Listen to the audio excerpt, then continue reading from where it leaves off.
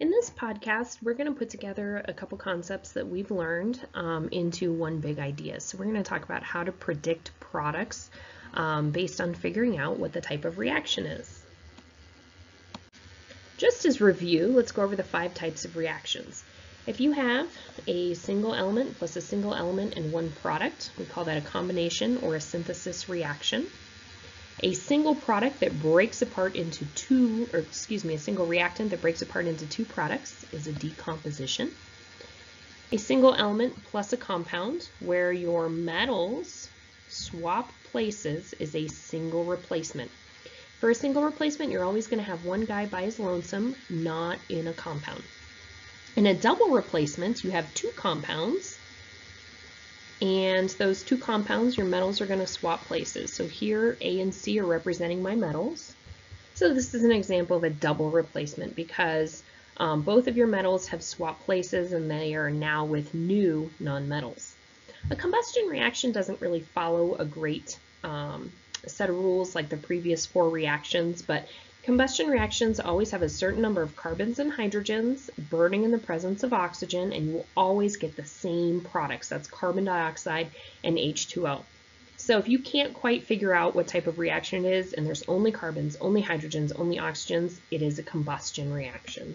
All right, the steps we're going to use to address every problem is to first convert the words of the equation to the reactant symbols and formulas. So we're going to go from words to equations. We are going to check charges and make sure that our charges create neutral compounds to become the subscript. We are going to figure out what type of reaction we have because you will only be given the reactants, and if we can figure out the type of reaction, we can then predict the products. And again, in predicting those products, we're going to look at the charges, which will determine our subscript for those products. And the final step is to balance the equation. Okay, so let's start by underlining our compounds. So here we have lead iodide breaks down. So lead has a symbol of Pb, and lead can have either a +2 or a +4 charge, and our Roman numeral tells us it is a +2 charge. Iodide has a symbol I with a -1 charge. I'm going to drop and swap my subscript. So my neutral compound will have 2 iodines for every lead molecule. I'm going to scoot these guys closer together. And whenever you see breaks down, that's essentially telling us that this is a decomposition reaction. It may also even say lead iodide decomposes. So we know that we have everything we need to predict the type of reaction. So because this is a decomposition reaction, that's where you have a single reactant that breaks apart into 2 products. I'm going to follow kind of that logic where AB is my lead 2 iodide. So they're going to break apart into lead and iodine. Okay, lead is a metal. It can stand by itself. It doesn't need subscript, and I certainly wouldn't put the charge on there because I'm not trying to bond it with anything. And iodine is a nonmetal, and it is one of our Brinkelhoff, one of our diatomic elements. So anytime it's by itself, like it is right here, you need to put a 2 in the subscript. So the last step is to balance the equation.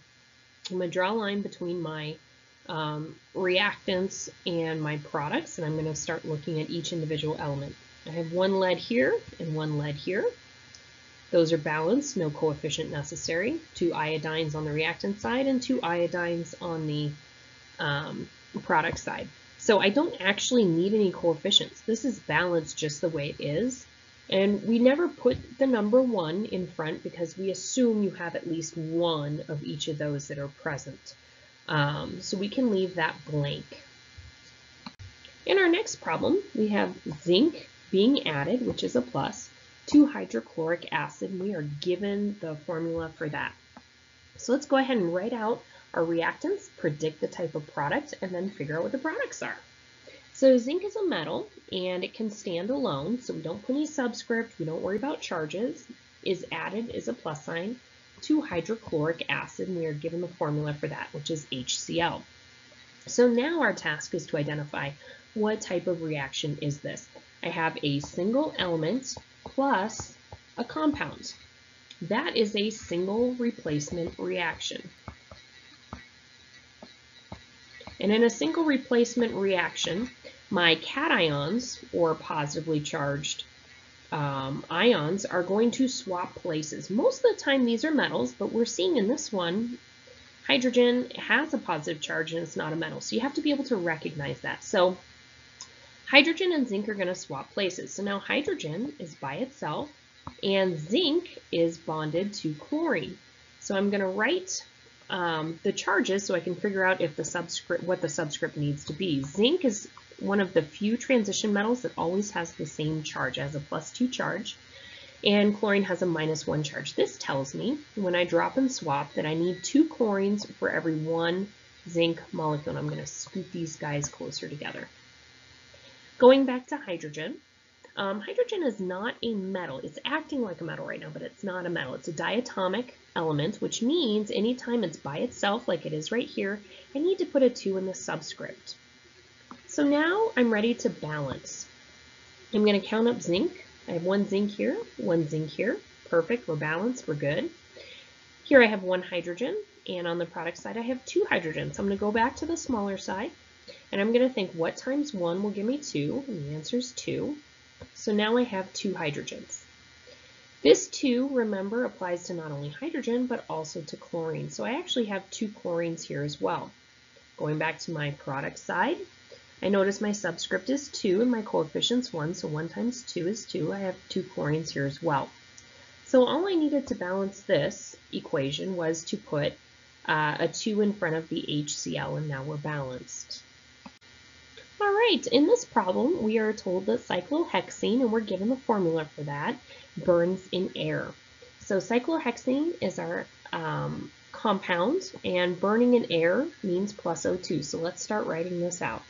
C6H10 plus O2, and I need to think about what type of equation, what type of reaction this is.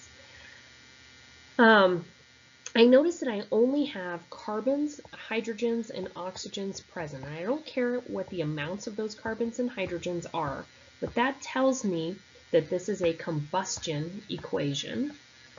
And in a combustion equation, there's no swapping, there's no moving around. You always wind up with the same 2 products, and that is CO2 and H2O. So I'm going to write those up here as my products. CO2 plus H2O. And now I balance. So I'm going to draw a line between my reactants and my products. I'm going to start with carbon. I have 6 carbons on my reactant side and only 1 carbon on my product side. That 2 right there only applies to the element that it comes after. So that's telling me I have 1 carbon and 2 oxygens.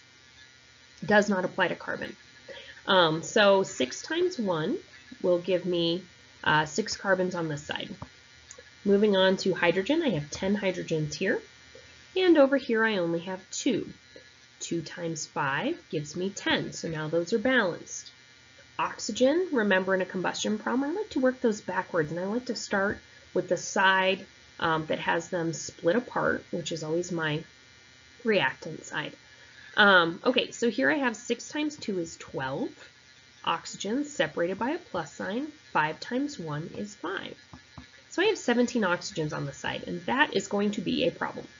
Because no matter what I put in the coefficient here, I'm going to get an even number because I have to multiply it by 2, and 17 is not an even number.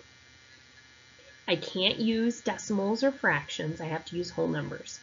So what I'm going to do is I am going to take this number. This is the number that's giving me an odd number. And I'm going to double that number. So instead of 5, I'm going to change this to 10. Okay, so I went up by 1, power of 1. Okay, this is going to change my hydrogens, and I'm going to deal with the hydrogens first, and then I'm going to go back and deal with the oxygens. So now I have 20 hydrogens on the product side and only 10 on the reactant side. So I'm going to have to think of a number times 10 that will give me 20, so I'm going to put 2 in the coefficient. Well, guess what? That's going to change my carbons. So now I have 12 carbons on this side.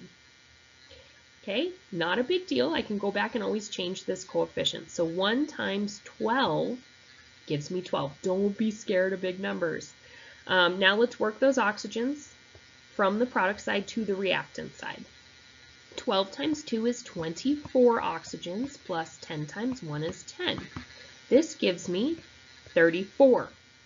Okay, 34 is divisible by 2. Okay, if I divide 34 by 2, I get 17. Perfect, because that is my coefficient. 17 times 2 gives me 34 oxygens, and now we're balanced. Another approach you can use if you're not quite comfortable with doubling this number is you can always go back and put a 2 in front of your hydrocarbon or your carbon and hydrogen compound. That will change your number of hydrogens, usually making it, well, will make it even. And then you can always come back to your product side and make that oxygen even as well.